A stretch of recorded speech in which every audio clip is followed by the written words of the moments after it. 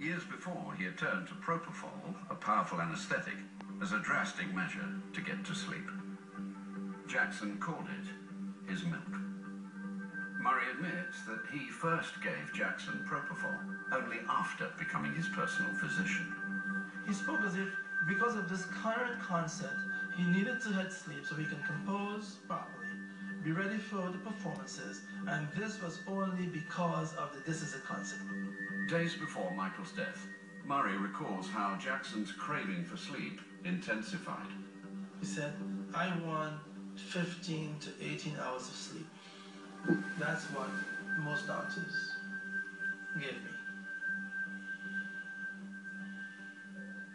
Give me 10 minutes. Give me 20 minutes. And I said to him, why would 10 minutes help you? Doesn't make sense. How would 20 minutes make a difference? Oh, it really helps me. It doesn't, I can really, I'm composing. I'm at this stage of the production. By week 3 of the trial, the testimony of the prosecution's expert witnesses is devastating. Using propofol for the management of insomnia, and it's inconceivable.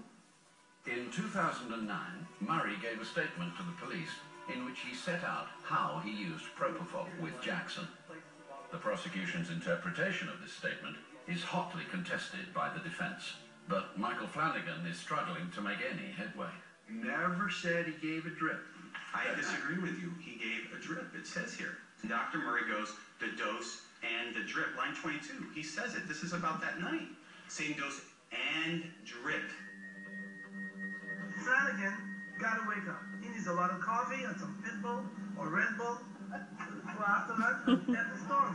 Didn't you understand that to be referring to what he had handled before? Fine. No, I don't see it that way.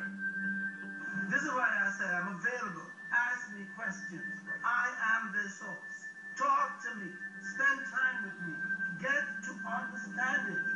I'm available. So when you're going and you're fumbling around like that, of course it pisses me off.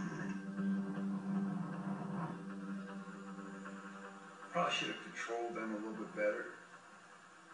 I've tried a lot of jury trials, but I'll tell you right now, I've never lost a case in which I felt my client was certifiably innocent. This could be the first. Yeah.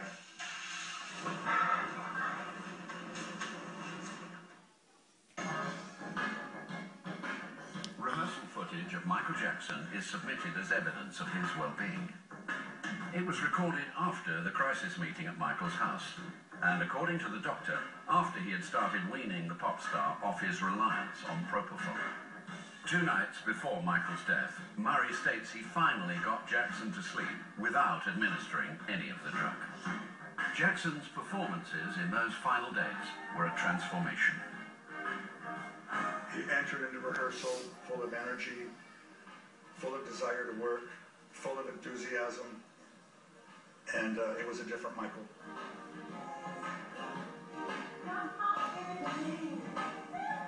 We had 2 very successful days at rehearsal.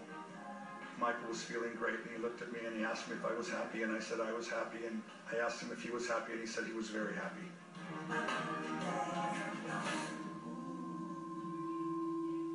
As you now know, he never returned to Staples Center.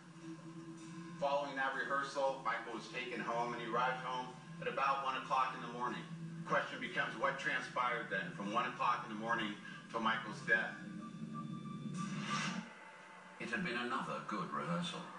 Jackson was excited, but needed to sleep. At approximately 2 a.m., Murray says he administered some Valium and lorazepam, but refused to give him propofol. At 3 a.m., the doctor gave him midazolam. Jackson still didn't go to sleep. Hours passed. He was basically hysterical. He really could not sleep. And he begged and pleaded and asked me, please, please, Dr. Conrad, I need some milk so that I can sleep. If I don't get any sleep today, I could not perform. I could not do anything. AJ will be upset. everything will basically go down the drain. He looked to me during that morning to be like Thriller. Have you ever seen the Thriller image that when he was made up? He looked that hysterical. Now, I did not want